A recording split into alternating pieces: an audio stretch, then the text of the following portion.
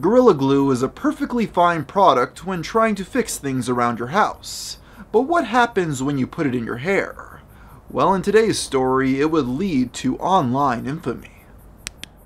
In recent years, the idea of Twitter's main character has become quite popular. Basically, this phrase refers to a person who says or does something so absurd and ridiculous that every user of the internet focuses their attention on them for a short period of time. But this 15 minutes of fame can often turn the lives of those at the center of it completely inside out for weeks or even months on end, with some never returning to normalcy. Today we'll be taking a look at two such cases and seeing where they ended up after their wave of negative attention. Our first story begins on February 3rd, 2021, when a woman by the name of Tessica Brown posted a video online telling a story of some misfortune that had recently befallen her. As it turns out, about a month prior, the woman had been styling her hair when she realized she had run out of her usual product. Miss Brown decided to improvise by finding a substitute product, eventually stumbling across a bottle of Gorilla Glue spray.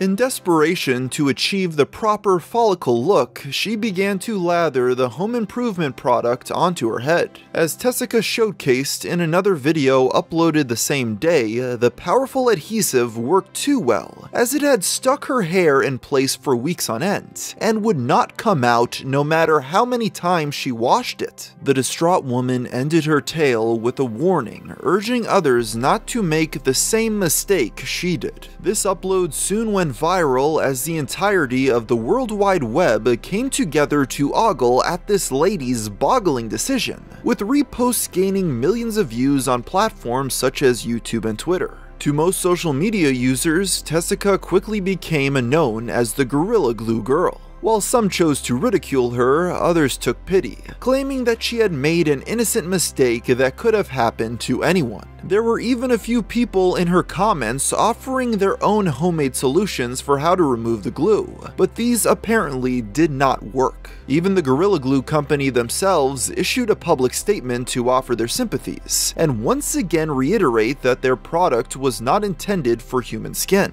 There were some who were skeptical of Tessica's story though, believing that she was exaggerating her situation for attention. A Louisiana man by the name of Len Martin even decided to take things a step further, uploading a video to Facebook in an attempt to prove how easy it was to remove Gorilla Glue from human skin. He applied some of the adhesive to the rim of a red Solo cup and took a sip, declaring that he would simply lick it off. However, Martin underestimated the power of the glue and was soon rushed to the ER. He was told by doctors that he may have to have his upper lip surgically removed if it didn't heal properly. In a turn of events, Len later would come out to state that his story was completely fabricated for attention. This was not surprising, considering a few months prior he was arrested for pretending to lick ice cream in a grocery store before putting it back on the shelf, a crime we had previously covered on the show. Finally, a few days later, on February 6th, Tessica announced via a series of photos on Instagram that she had gone to the emergency room in an effort to get the situation fixed. After her visit, the doctors prescribed her with sterile water and acetone to continue treatment at home.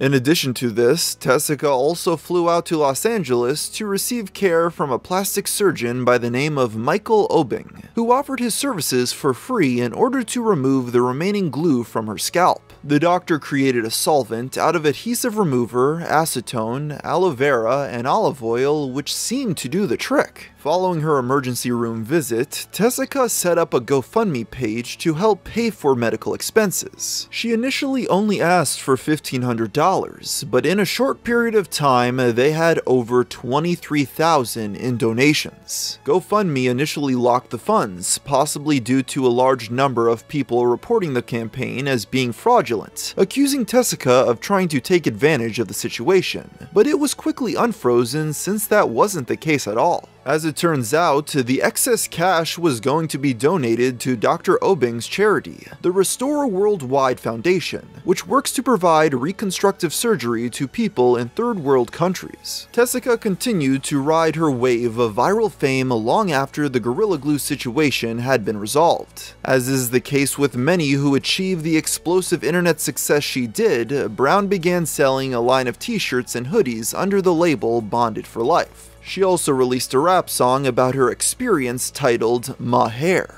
But perhaps her biggest business venture came in June of 2021, upon launching her own line of hair care products called Forever Hair, including her own brand of hair growth oil and hair glue spray. While the initial reason for her receiving all this attention may have been negative, the now infamous viral star was able to run with it and turn it into a brand. Shortly after the Gorilla Glue ordeal in February, Tessica announced that she and her fiancé, Duet Madison, were expecting their first child together, although she was already a mother of 5 from her prior relationship. She was very public about her pregnancy, posting multiple updates on her progress. Tragically though, things took a dark turn in June when Tessica announced that she had suffered a miscarriage. For anyone, this would be a horrible and traumatic experience, but the spotlight no doubt only made it more difficult, as she now had to deal with this development in front of a global audience. In under a year, Tessica Brown had seen some of the very greatest and very worst parts of sudden online fame.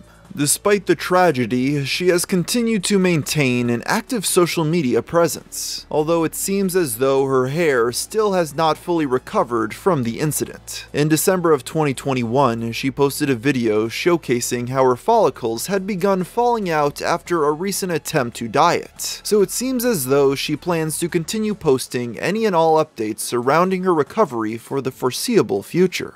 Because of the virality of her story on sites like Twitter, Tessica Brown appears to be fully aware that she will never shake off the title of Gorilla Glue Girl, and rather than try to fight it, she's embraced it and turned it into a business. Our next story, however, concerns someone whose viral fame resulted in nothing but a net negative for his life, career, and family. We'll learn more about this after a brief word from our sponsor. With so many companies in the male grooming space, it can be hard to decide which one to go with. The thing is, one stands above the rest, which is Manscaped. This is because they're trusted by more than 4 million men worldwide for providing premium tools and formulations designed with grooming and hygiene in mind. Because they're the leader of the space, they've developed a brand new lineup of men's products, the Manscaped Ultra Premium Collection. Personally, I'm a fan of their body wash. Not only does it leave your skin clean and moisturized, it also makes you smell very good. On top of this, because it's the winter time, I've also been using the Manscaped lip balm quite a bit. So if you want to try out these products for yourself, go to manscaped.com and use promo code MARS for 20% off your order plus free international shipping. On January 2nd, 2021, a notable musician and podcaster by the name of John Roderick went to his popular Twitter account to create a thread telling a story of an experience he had recently had with his daughter. This was nothing out of the ordinary for the man, who was very open on social media about his life and worldviews. But on this day, it appears that this oversharing of his parenting style had gone too far. As he explained in the Twitter thread, his 9-year-old had come up to him early that day expressing that she was hungry. He told her to get a can of baked beans from the kitchen, but when she asked him to prepare it for her, he instead saw it as an opportunity to teach his child how to use a can opener. Rather than actually walk her through the steps on how to use the tool though, Roderick instead opted to let his peckish offspring figure it out all on her own. What followed was a multi-hour-long ordeal where she tried and failed again and again to open the can. At one point, she simply gave up and tried to walk away, to which her father claimed to have responded, "Neither of us will eat another bite today until we get into this can of beans." The young girl tried for several more hours before finally figuring out the mechanisms of the can opener and freeing the beans within.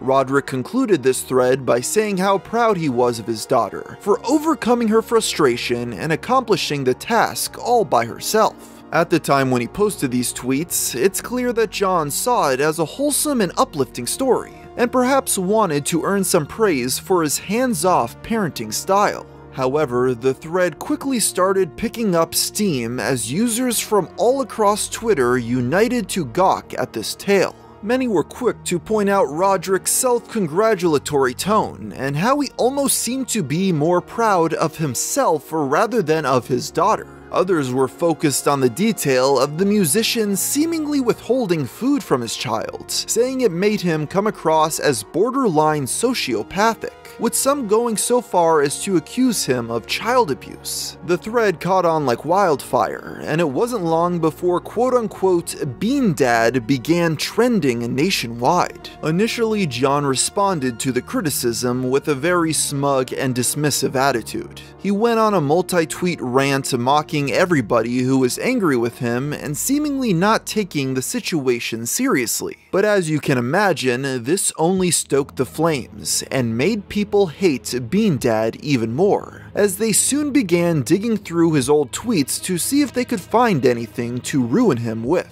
It wasn't long before multiple old posts of Roderick's began circulating which contained racially and sexually charged jokes about black, gay, Jewish, and mentally disabled people. There were still others who took their hatred of Bean Dad a step further. Child Protective Services received an onslaught of calls reporting Roderick, and they soon showed up at his doorstep. While their investigation turned up no signs of abuse, it just went to show how out of hand things had become in such a short period of time. In the midst of all this, multiple people who knew the podcaster began issuing public statements about the situation. Jeopardy's Ken Jennings, who worked on a podcast with John, spoke out in his defense, claiming that the Bean story had been exaggerated, and that any anti-Semitic comments were nothing more than ironic jokes. On the other hand, the podcast My Brother, and Me, which Roderick had written the theme music for, announced that they would be parting ways with Bean Dad and were looking for someone to compose a new intro tune. Finally, several days after posting the thread, Roderick realized the monumental severity of the situation.